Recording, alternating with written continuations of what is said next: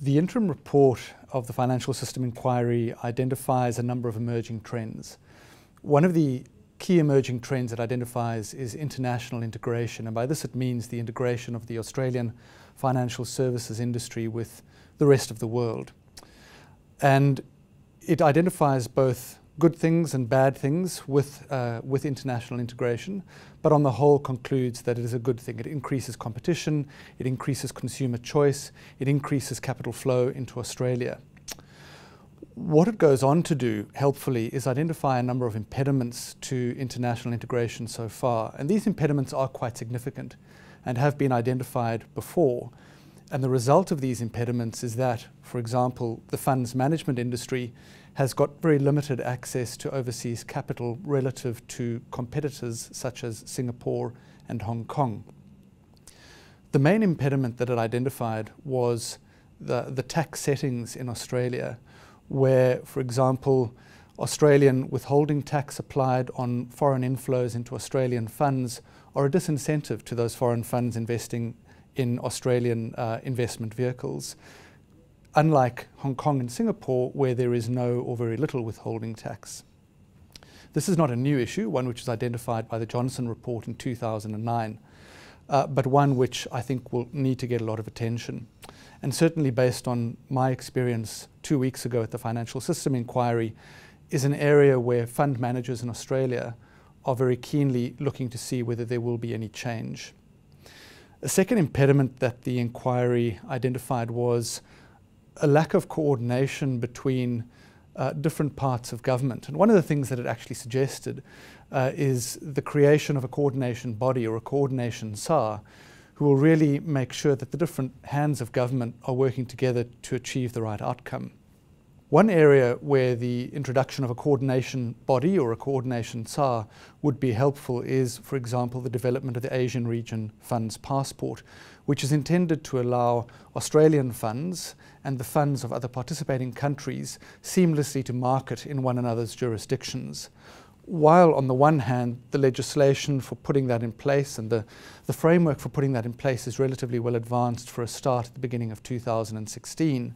on the other hand, the tax settings are such that even if Australian funds are able to market themselves in, for example, Singapore or the Philippines,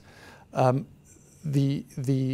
are tax disincentives to those funds in fact successfully marketing in those countries, because foreign investors looking for after-tax returns will not see Australian funds as competitive compared to Hong Kong and Singaporean funds, for example. A third impediment that the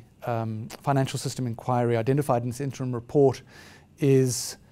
inconsistent regulation, where, for example, Australia's regulation makes it difficult for overseas financial services providers to operate in Australia,